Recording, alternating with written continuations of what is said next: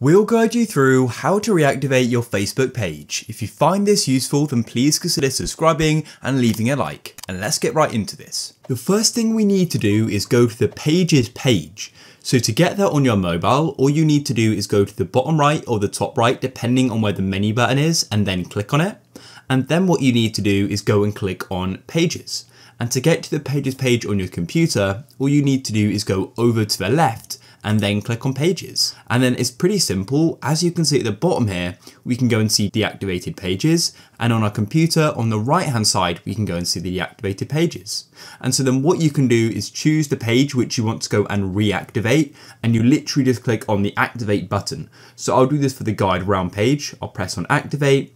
And then it then says activating this page will make it visible to the public. People will be able to like this page and share posts. I'll then press activate page and it's now circling, and just like that, the page has been reactivated and is now visible to the public. And that's it, guys. Then what you can do is if I go and click on the menu button in the bottom right, I can then go and click on the three dots to the right of my profile, and I can then go and switch that page again and start using it. If you found this useful, please leave a like.